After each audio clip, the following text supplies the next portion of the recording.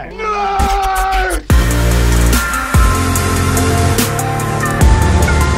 those words!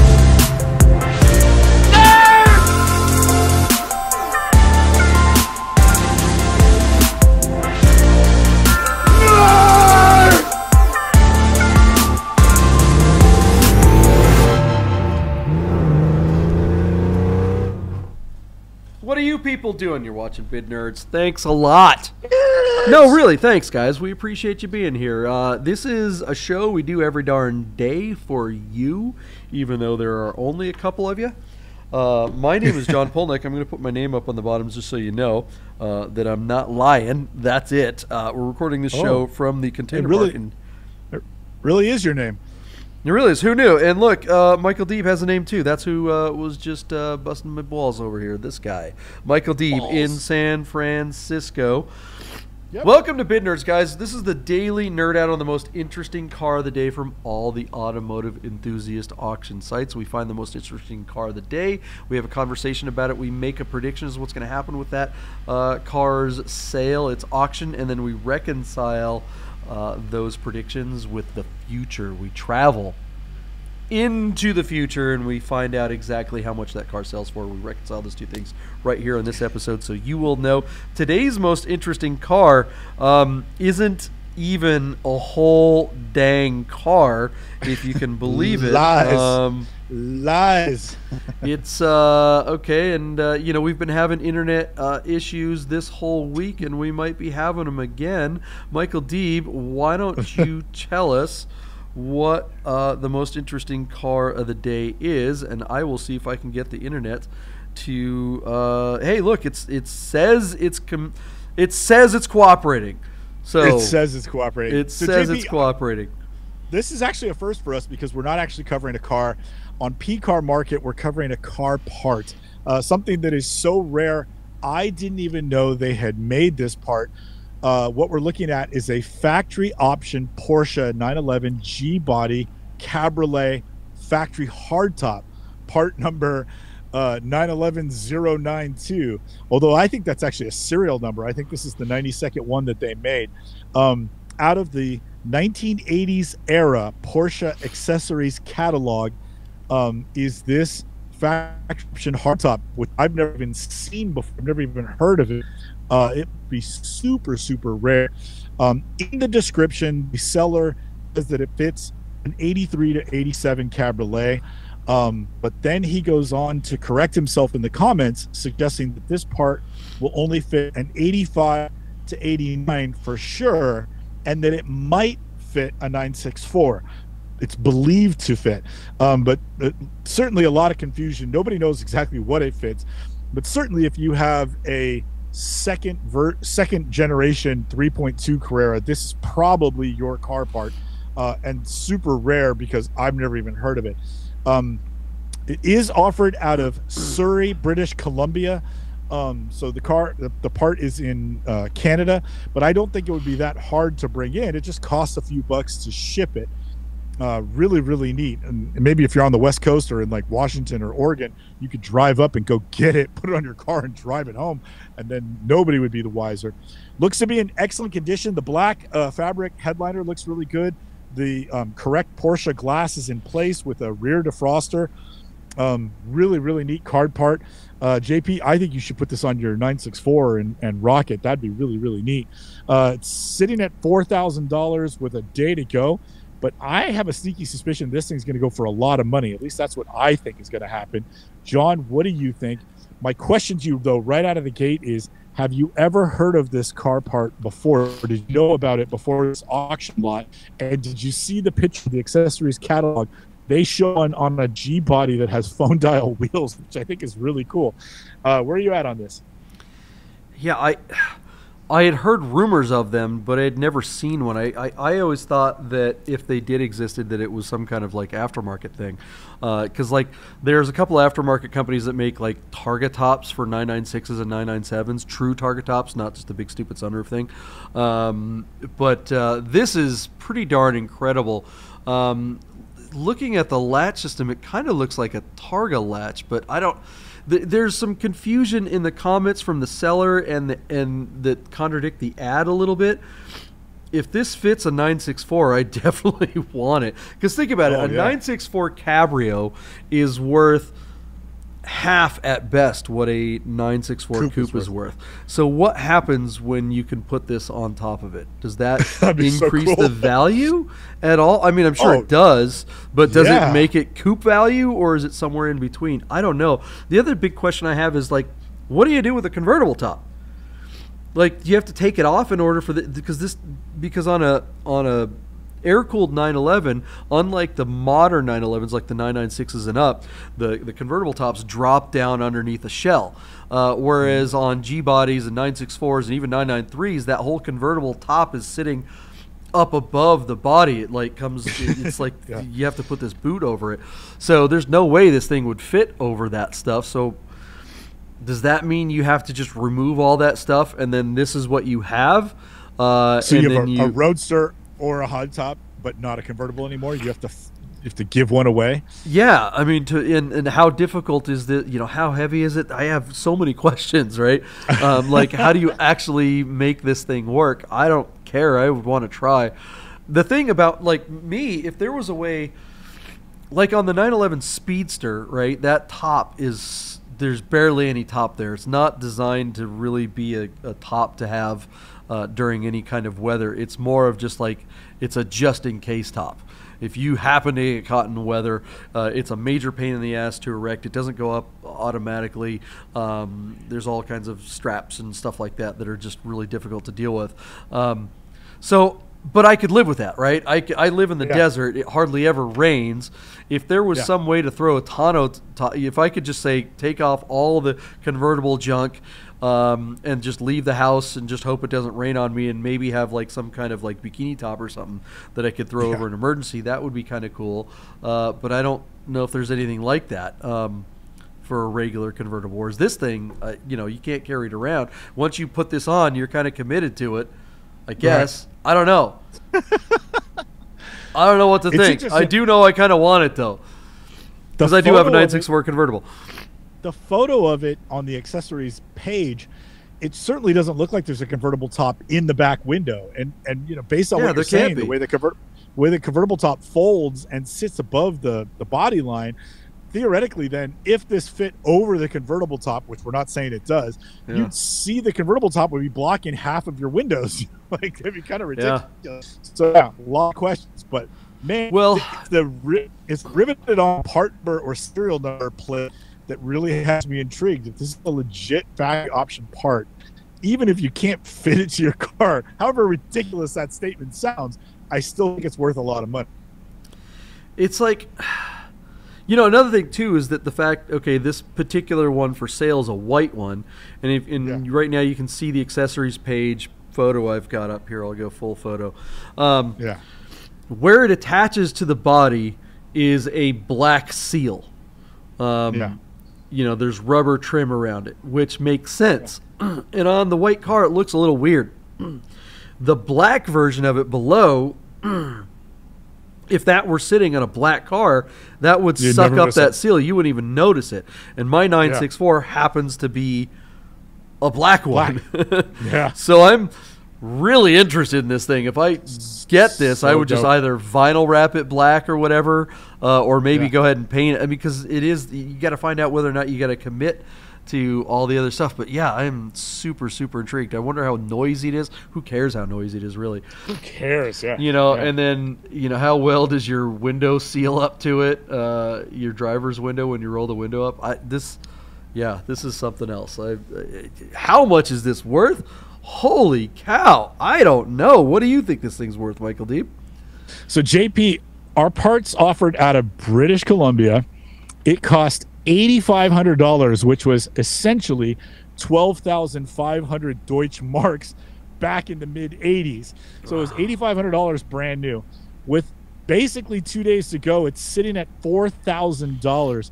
But John, I mean, from everything I've seen, I think this part is worth at least $16,000. And if I'm wrong, I'm telling you, it's going to go over. Like, I wouldn't be shocked if somebody spent $20,000 on this thing, even if they never intended to put it in place. It's just so rare. I didn't even know it existed. How is that even possible? Like, now I'm not saying I know everything about 911s, but like, we have been scouring 911s for the last like 4 or 5 years. You know, the two of us traveling the world and talking about classics. I've never even heard of this thing. So if it's legit, and it appears to be, I would say this is a very valuable part. And as much as I'd love to see you get it, I'd be shocked if you did, because I know how, let's just say, frugal you are, you know? Yeah, no, just go ahead and say it. I'm cheap.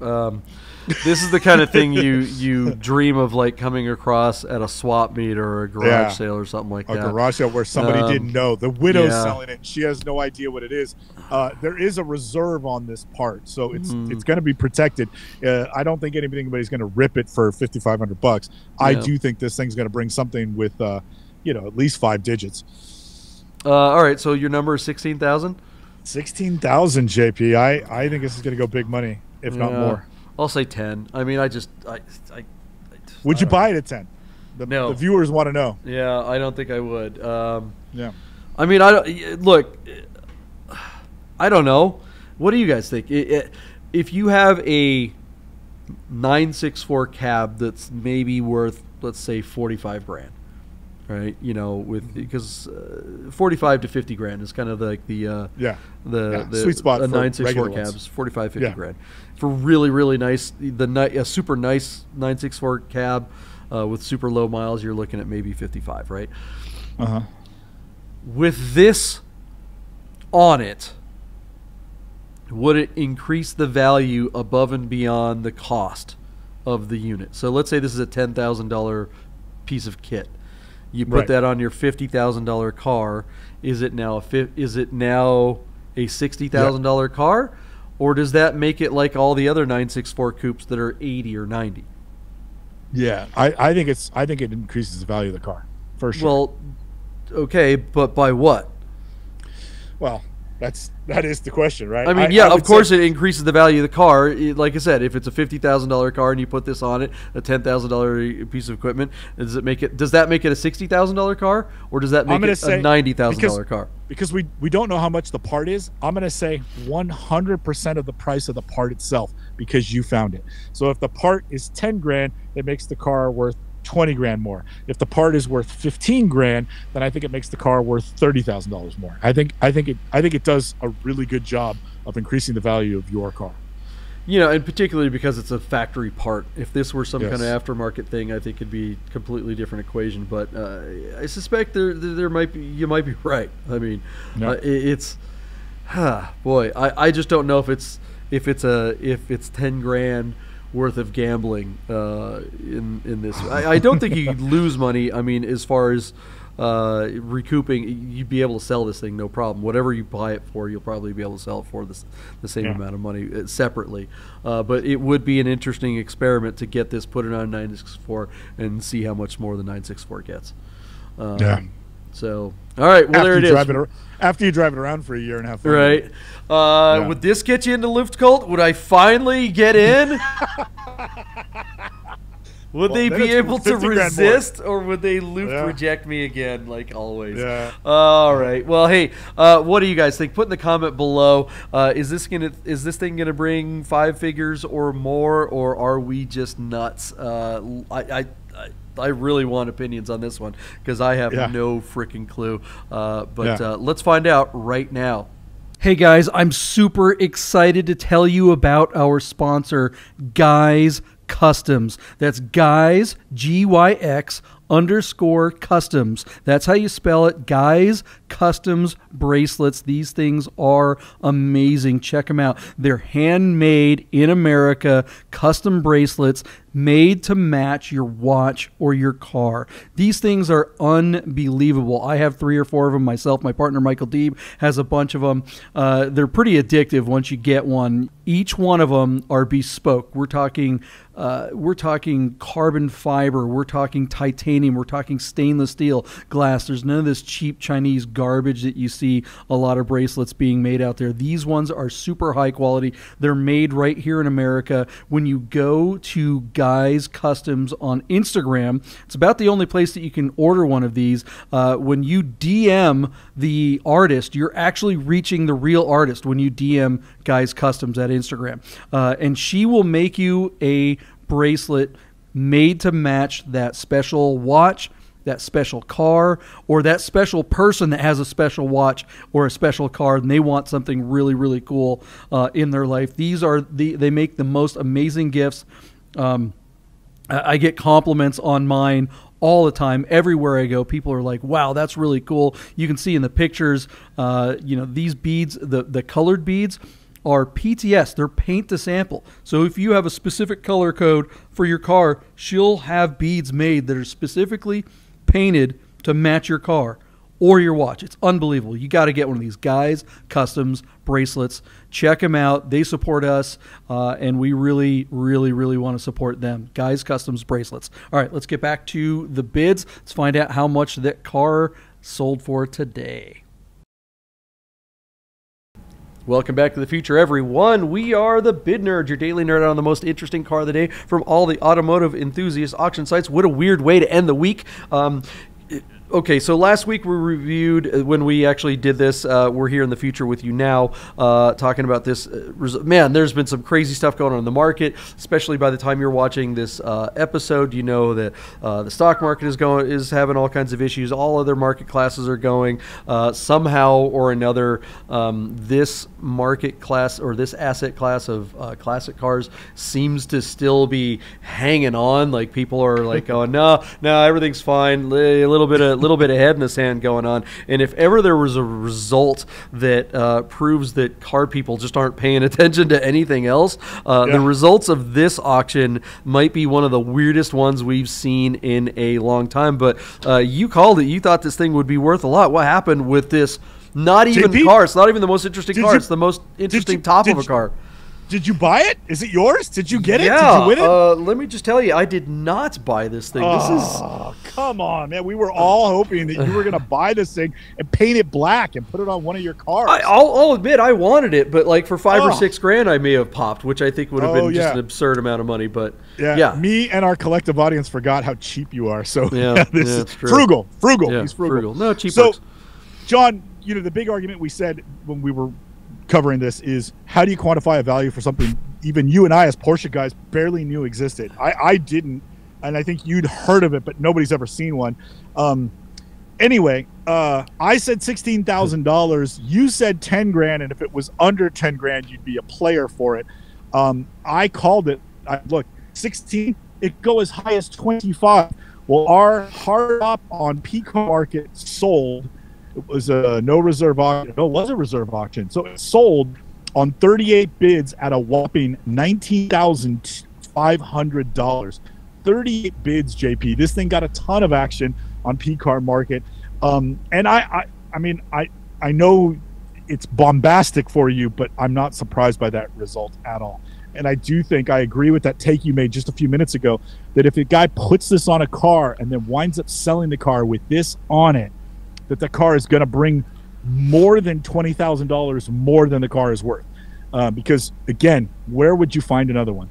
So do you think that's the case? I don't think that is the case. I do. If this guy imagine if he puts it on a Speedster. How sick would that be on an 89 It won't Speedster? fit on a Speedster.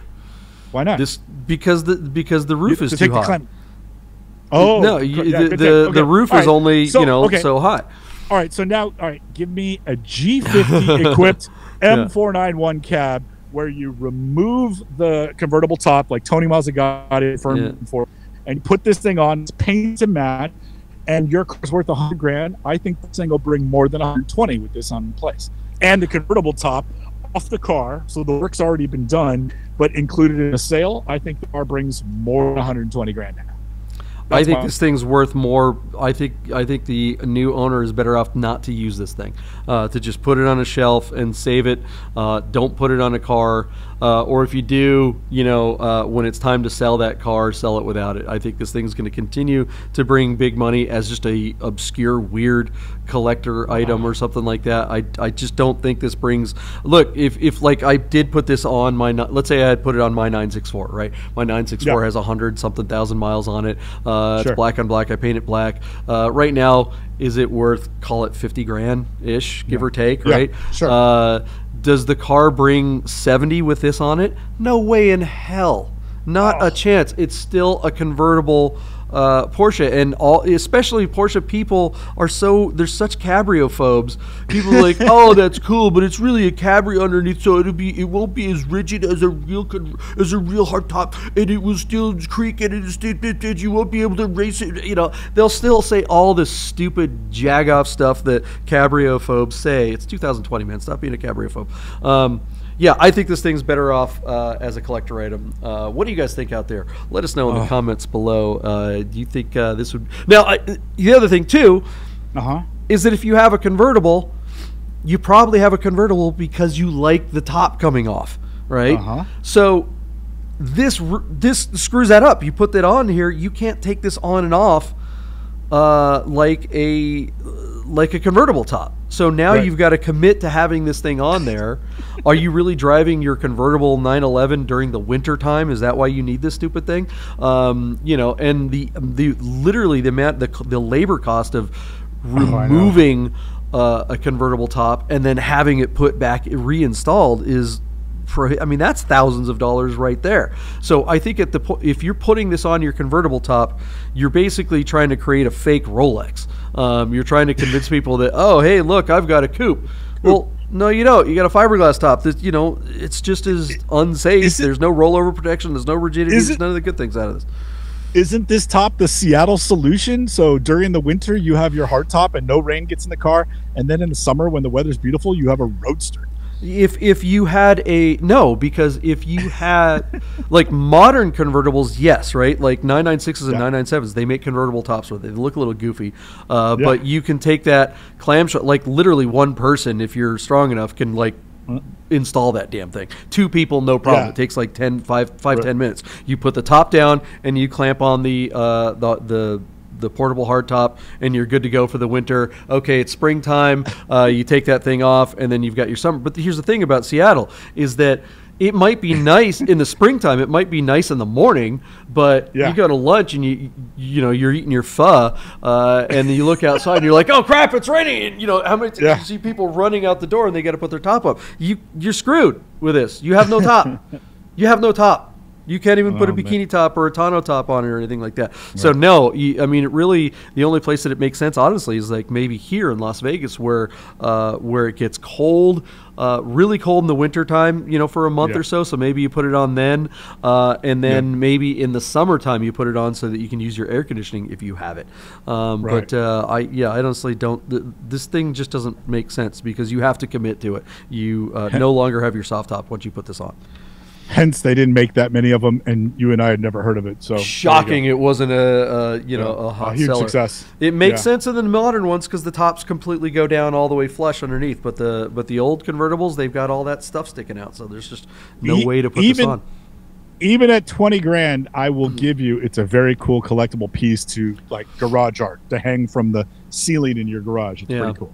The scenario I just spoke of makes sense. I actually would have done that if it were 5 or 10 grand. There was about a year and a half ago, I blinked. They made someone out of Germany, it wasn't from the factory, someone made a Targa top for a 997. So, and I had a 997.2 convertible. And it wasn't like, the 997, 996 and 997 Targas were just big sunroofs, but this top was a two-piece unit that looked like the 991 Targas, right? You popped it on the back, it just clamped down on the back, and then you had a true Targa piece in the middle. And I could have bought that for $4,000 or $5,000. Now putting that on a 997 definitely would have increased the value by whatever the hell I would have paid for that thing. Right. I was like, shipping it, I don't know. And then somebody else bought it, and I was stupid. I should have gotten it. That would have been sick. If they made a Targa loop, if they made something like this, like a Targa, make your convertible into a Targa, now we're talking. Because then you could plop something like that on a 993, and who's ever seen a Targa 993? That would have been super dope. But nope. Anyways, all right. Onward What do you guys think, guys? Was this thing worth $20,000 as a garage man cave art? Is it functional? Is it something you would have used? Or is this just a fool and their money part ways? Let us know in the comments below. And we will see you tomorrow with the most interesting car of the day. Get those